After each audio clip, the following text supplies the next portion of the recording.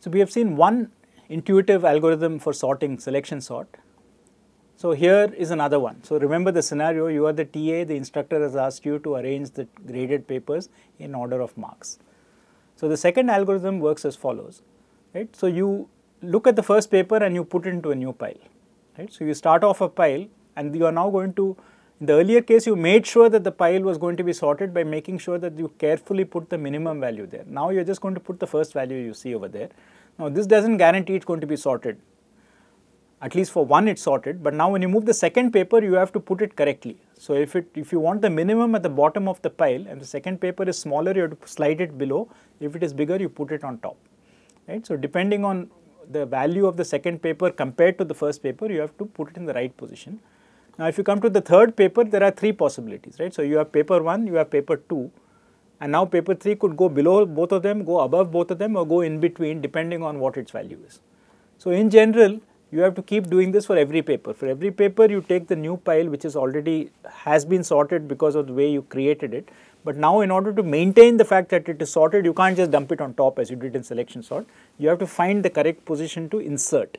So that's why this is called insertion sort, because every time you have to insert the next value into the sorted list that you're creating. Right? So let's do this insertion sort. Now just we'll do it from left to right. So I start building up the new list from the left. So I pick up the 74 and I create a new list, right? Now when I pick up the 32, because 32 is smaller than 74, it has to go to the left. So my new list changes, right? So 74 gets pushed. 89 when I pick up next, right, is now bigger than everything. So it goes to the top of the pile. So it just stays at the top and nothing gets disturbed. For 55, I have to move it down and push it into the correct place. 21 goes all the way to the bottom and pushes everything to the right, and 64 again goes in the middle and pushes two elements to the right, right? So this is the way of insertion. So basically 64 came and inserted itself between the 55 and the 74, hence insertion sort. Right? So in insertion sort, basically you build a new list, you pick the next element and insert it into this list. So initially you build a list of size 1 which is sorted by the fact that it has only one element. Every one element list is by definition sorted. Now once you have two elements, by insertion you make sure that the two element list is sorted, then the three element list is sorted, and so on. Okay. So if you want to do this iteratively, right, rather than, it's like our selection sort, if you don't want to actually build a new list, so what you can assume is that so far I have somehow scanned from 0 to I minus 1. And I have inserted them so that they are sorted. Now I take this Li, right, and I move backwards and insert it into the right position, right. Then I would have grown my sorted prefix up to here. So in selection sort, the sorted prefix was created by swapping the minimum with the beginning of the prefix, right. Here instead what we take is we take the next element which is not in the correct, which is not yet part of the sorted prefix, and I insert it by moving it back, so the sorted prefix will shift a little bit and make space for it. Right? So here is the insertion sort. So it's actually simpler to write than selection sort if you remember the amount of code there. So what we do is that again, if we compute the list length, and if the length is 0, then we return. Otherwise, now we assume that we have already sorted. Again, like selection sort, there is an invariant that we are looking at position I. We assume that 0 to I minus 1 is already sorted. So we start with the ith position, okay, and now we want to go backwards, right. So if Lj is smaller than Lj minus 1, then we want to swap and continue, right. So supposing I had whatever it was, so say 21, 34, 56, 72, and now I find, say, the next element that I am looking at is say 43, right. So what I will do is that this is my I, so I will compare these two and then I will exchange them. And now I will shift my attention to this position because that's where I am. So I will do j equal j minus 1. Then I will compare these two, and if necessary I will swap them. So I will now make this into 56 and this into 43. And now I will move my attention to this position, right. And then I will compare these two positions and see. And now I don't need to swap them, right. So I will finish. Now the other possibility that could happen is that I could go all the way and eventually, supposing there had been not 43 but say 13, right, then eventually it would have gone all the way there.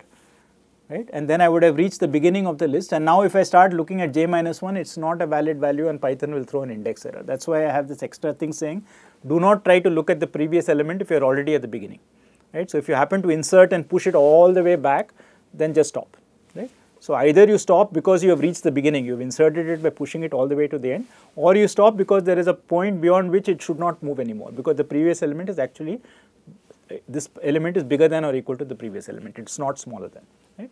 So this is the insert thing, and once you have done this by moving this L of I backwards to the correct position, you can claim that the sorted prefix has been extended from I to I plus 1, right? So the invariant has been extended, and in the limit as I go to the last position, I will have extended the prefix to the entire thing, so the whole thing will be sorted, right? So this is insertion sort.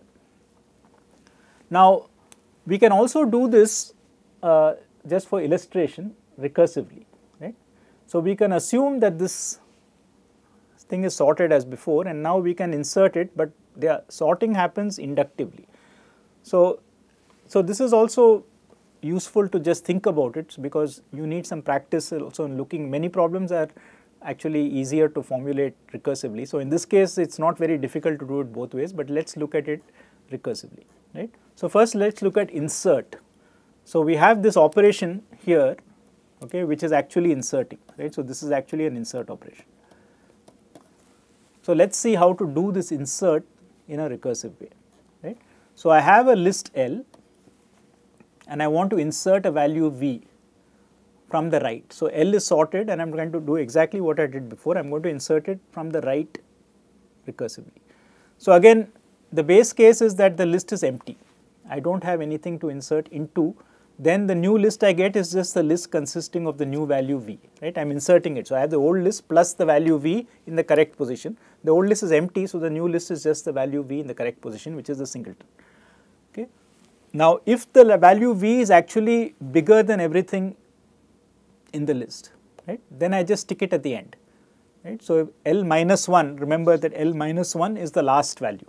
So if V is not smaller than the last value, in other words, it's bigger than or equal to the last value, then I just take L and I append value V to it and I return that list. Otherwise, I will move in one step. So I will recursively, this is where the recursion comes, I will insert V into the slice excluding the last element. So I will try to insert it one step before, but I must remember to restore the last value afterwards, right? So I'm basically bypassing. So I have this, and I have checked that V must go before this, so I am trying to now insert it in this segment, and then I add back this, that's this value, right? So this is a recursive insert, and once I have a recursive insert, then insertion sort is very simple, right? So I take the list, if it is empty I return, otherwise I take the last value in the list and insert it into the recursively sorted list up to the n minus 1th value, right? So this is a recursive insertion sort. Now there is another point to note between these two versions. So if you look at the iterative insertion sort, like the selection sort, it's actually maintaining L and updating it in place, because all these operations, exchanging Li, Lj, Lj minus 1, all these things do not disturb the identity of L. So though we are returning L, actually L is also being updated inside the function. So this is actually sorting L as you go along. Whereas when you are doing a recursive thing, typically you are constructing a new list, right? So each time you insert, you are constructing a new list. So actually this function will not disturb it, right? You will get actually a new list back, and the old list doesn't change. Now there is this, if you look at Python, actually there are two ways to sort a list built in. There is something called L.sort, right? And there is a function called sorted, which takes a list. So this is an in-place sort. That is, it will actually take L and update it to a sorted version of itself. But sometimes you don't want that. Sometimes you want to keep L, but you want a sorted version of its values. So then you should do this. So then you will have to say L2 is equal to sorted of L. So L will not change, but L2 will be the sorted version. So it's useful to have both versions. But in this case, just to highlight that the recursive version of insertion sort will create a new list, whereas the iterative version will actually update the list in place, right? So let's analyze these two separately. So analysis of the iterative version. So the correctness follows from the invariant just as for selection sort. And if we look at the efficiency, well, the outer loop, again we have this outer loop which executes n times, and inside we have an inner loop, right?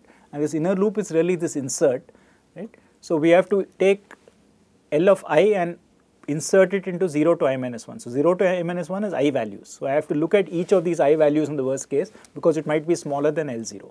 So it takes I steps to insert L of I into the prefix 0 to I minus 1. Right? So therefore, by the same logic as the selection sort, the first time I have to do no insert, so it is 0. The first element is just trivially in place. The second element has to be inserted with respect to the first element. The third has to be inserted with respect to the first two, and so on. So it's 0 plus 1 plus 2 up to n minus 1. And using that same summation rule as we had before, because now it is from 0 to n minus 1, the summation is n into n minus 1 by 2, not n into n plus 1 by 2, but still it is big O of n squared. Right? So that is how we can analyze insertion sort. The same complexity essentially as selection sort. In the case of the recursive version, so first of all I am glossing over the correctness, but you have to argue that the recursive formulation is kind of correct, which is much easier to do usually than iterative, because just by looking at the structure of the function you can claim that the recursive version is correct. But now if I want to do an analysis, I have to analyze two functions, right? I have to take the time here, which I am going to call t of I, and I am going to take the time here, which is called t of s, ts, right? So ti of n is the time taken by insert for input of size n. Ts of n is the time taken by insertion sort for input of size n, and insertion sort calls insert. So let's look at insert first, right? So again, if it is 0, it immediately returns the list containing only the new value v. So ti of 0 is 1, and ti of n in the worst case is going to have to call itself with n minus 1 values and then do some work to append back the value that I skipped over. So ti of n is going to be ti of n minus 1 plus 1, right? And if you unwind this, you will get 1 plus 1 plus 1 n times. It's not very difficult. You can just check for yourself that it goes down and you get 1 plus 1 plus 1 n times. So ti of n, and this is the intuitive thing that we said earlier also, to insert in a list of I elements, we said you need I steps. So this is saying to insert in a list of n elements, you need n steps. What about ts? Well, ts again, when it is 0, you return immediately. Otherwise, you first insert and you sort, right? You have to do both. So you have to sort on n minus 1 elements and you have to insert an n minus 1 elements, right? And so you can unwind this and you can figure out that this thing is actually going to be 1 plus 2 plus n minus 1, and so this is going to give me n squared, right? So, so to summarize, insertion sort and selection sort are both intuitive algorithms, and these are both algorithms that we used quite naturally. For instance, insertion sort is typically the kind of algorithm you use if you ever play cards. You have to pick up a card and put it into the correct place in the hand that you have. Usually you use insertion sort. It's already sorted and you find the correct place to put it in. Okay. So here in both cases you create a new sorted list, but in this case, unlike the earlier one where you actually the sorted list was automatically built up in sorted order, here you have to correctly insert it in the correct place, right? So the worst case complexity is order n squared. But unlike selection sort, not all cases take time n squared. Because if you look at this insert operation, especially in the iterative case, is very clear, right? If you look at the iterative insert operation, notice that if this element is already bigger than the previous one, then I will not go into that loop at all. So essentially for each element, if it's already in ascending order, the next element will be bigger than the previous element, so I will not do this while at all. So you could actually get almost a linear time algorithm out of this depending on how the input is originally. So insertion sort performance can be wildly different depending on whether you have an already sorted input, which is a good case, but it has to be sorted in the right way. If it is sorted in the opposite way, supposing you are trying to sort in ascending order and it's given to you in descending order, then you are going to spend a lot of time, because at each time you are going to have to kind of move it back to the beginning, right? So supposing I have 7, 8, 6 as my list, then I will put 7, then I will have to bring 8 in here, then I will have to bring 6 in here, then I will have to bring 5 in here, right? So then I am going to do a lot of work. But if it was 5, 6, 7, 8, then I am going to put 5, then 6 is going to come after that, then 7 is going to come after that, 8 is going to come after that, right. So, depending on the order, it may be much more efficient than the worst case of n square.